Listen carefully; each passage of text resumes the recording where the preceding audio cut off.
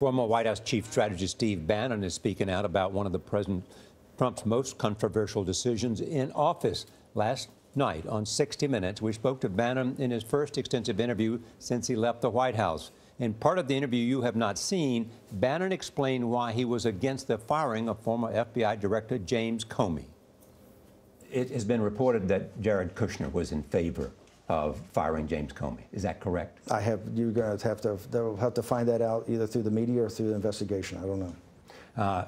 It is also true, many say, and you're a smart guy, that if James Comey had not been fired, we would not have the Mueller investigation.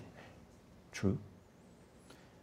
I don't think there's any. I don't think there's any doubt that if James Comey had not been fired, we would not have a special counsel. Yes. So we would not have the Mueller investigation. Would not have the Mueller investigation. Would not have the Mueller investigation in the breadth that clearly Mr. Mueller is going. Do you believe? Because I think it's a very directional. I think directionally it's a very different. Do you believe Mr. Mueller should be fired? No, I do not. Has there been discussions in the White House about firing him? I would not tell you about discussions in the White House, but I would tell you nothing I ever heard like that. Someone said to me that you described the firing of James Comey, you're a student of history, as the biggest mistake in political history. That would be probably be too bombastic even for me, but maybe modern political history. So, the firing of James Comey was the biggest mistake in modern political history. If you're saying that that's associated with me, then I'll leave it at that.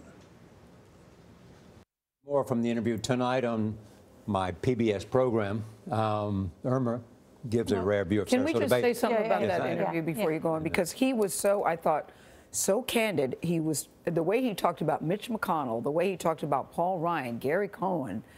Declared war on them. He really did try. I'm wondering what the working relationship is going to be in the White House after that. And I thought it gave us insight as to how the White House works and how much access I still feel, it seems, that he still has to Donald Trump. I think he does. Mm-hmm. I don't think that there's a bad relationship between Donald Trump and him. Now, why he left, he said he would plan to leave. Others have reported that he was fired. So was it as he intense? said he planned to leave, and he chose the date, and he told the Chief of Staff that. Yeah, he made it clear he wasn't pushed out. But at one point, did you see it, Norah? It got so intense when you were talking about Charlottesville. He was clenching his jaw so hard that it started pulsating. Do you remember that? Did you see it? Yeah, I did see that. It was very, very graphic. I was wondering what was going on in that moment, because you two had such great back and forth give and take.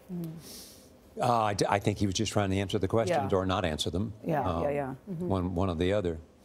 He's a very interesting guy, whatever you think of him and what he said. He's a very interesting guy, and we had a chance to ask a lot of the questions that I wanted to ask of him. And he answered them, too. And as we have said, this is the only television interview of any length that he's ever done. Well, Beyonce has a song where she says bow down, and it's her way of saying all hail the queen.